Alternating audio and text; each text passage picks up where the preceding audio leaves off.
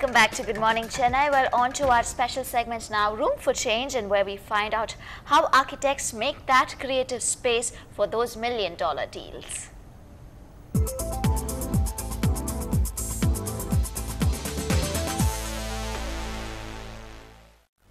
Well, let's check out what our reporter Zoya Thomas has in store for us today.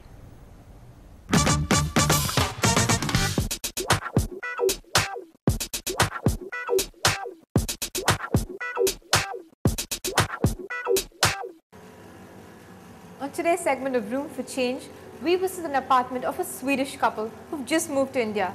So let's take our look at some Swedish architecture. Hello Tarek. How are you?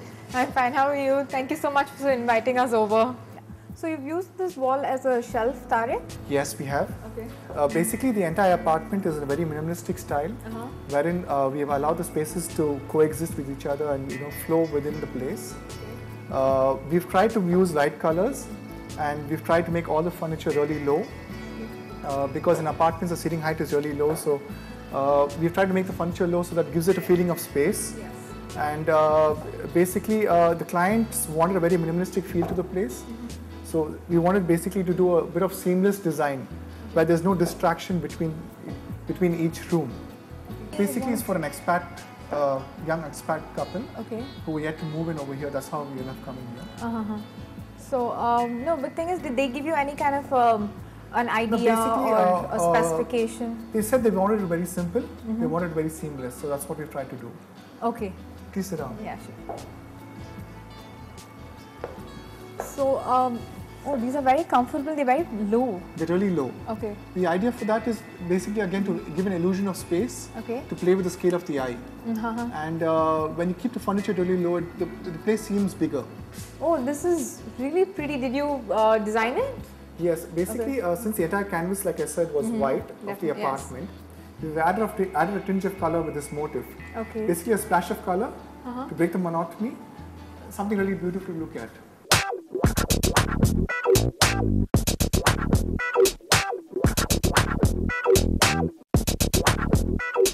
So you feel that white and brown makes the apartment look even more spacious than it is? See, when you use a darker color on the floor, it helps keep the place grounded. Okay. And so if you use a lighter color, it does enhance the space. It enhances the space. It does. Okay. So this is a place where you've got like a lot of utility but less of furniture? Yes. Okay. And this wall, it looks really pretty, but is it standing on anything? No, basically it's a floating panel. It's suspended from the top. Okay. It basically serves to divide the living and the dining without breaking the continuity of the space. Okay, yes. So so where are all the wires? I mean, I can't see basically, wires. The wires are all hidden within the wire, Okay. within that suspended pole, and it's hidden within the panel itself. Okay. And what is this wall made of? It's basically made out of stucco. The finish is stucco. Okay. But it's basically made out of plywood and then finished with stucco on top of it.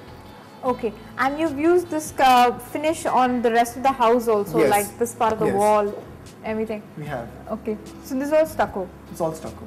Definitely. Again, designed on the same scales as the rest. All the furniture has been custom made over here. Okay. And nothing has been bought out so that it is a one-off, unique kind of an apartment that was Yes. designed by us. Okay.